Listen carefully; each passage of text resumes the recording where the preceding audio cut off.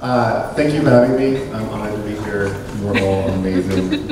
I can't wait to see what the next year looks like. I'm going to talk about one project in particular. My background is sculpture, installation, public work, artwork, and also I have 5+ years in augmented reality. The project that I have in the salon is a project I collaborated with Vicky Graham and Seth Cologne. We took a LiDAR scanner into a section of woods in upstate New Jersey, close to where I grew up. We spent about 2.5 days taking scans in that area.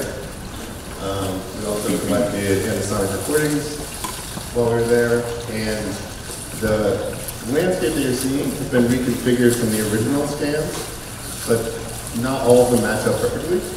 The scanner is built to take highly precise measurements, and on a windy day in New Jersey forest, it doesn't do very good job. And we were kind of hoping for that. We wanted this to be represent sort of a memory of the place and not a fully rendered environment.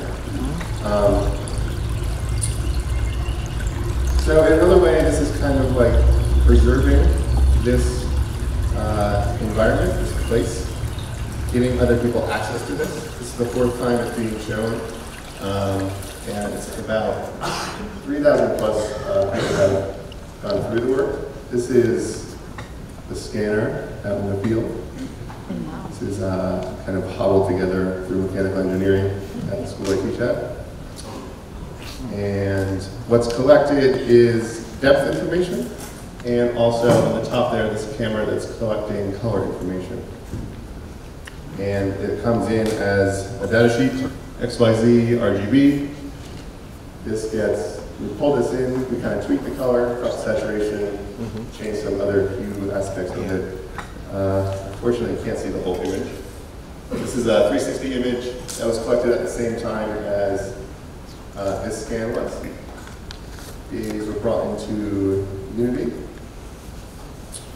And the points, when you walk close to them, dissipate. So from a distance, you can get a clear vision of what the landscape looks like. And as you get close, you kind of can never reach them. It's never clear what you're seeing. And this is a pulled out view of that. So it's about 40 scans total. The audio is running outside of the Unity build through a curated patch that Ricky Graham wrote. It's an ambisonic spatial environment we think sounds better than what's in Unity. Unfortunately, it's hard to hear in a hall filled with 17 other headsets and people moving around. But this is basically what it looks like. There's 5 large ambient loops going, and then there's also very specific positionally placed sounds. So it's tracking your position, and it's also tracking your head rotation and yaw. And here are some still images. And my friend Noah, who's here with me, said showing still images of the VR experience is like doing a pencil drawing of your acid trip.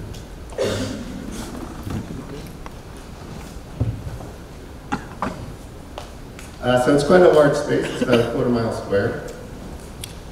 It would take about, I guess, 15, 20 minutes if you walked the whole perimeter. It's moving a little faster than it normally does in the salon right now. The experience is supposed to be contemplative, slow. There's no start or end. It's an environment to move throughout and explore, with the hope that you will then create your own memory of this place. And you can get to the edge, but you really can't go too far past it.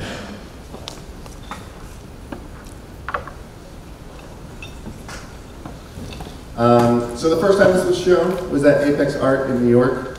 I was able to curate around this piece. Another work by Rachel Rosen was in the show as well. For the show, Nicholas O'Brien wrote that where, this is in reference to Open Sky, Paul Royal would suggest that the virtual window or teleport would create a sensation of no more delay or no more relief. This piece instead offers a contemplative manifestation of how we try to hold on to lingering impressions. And as the show employs the power of new simulation-based technologies to remember rather than forget.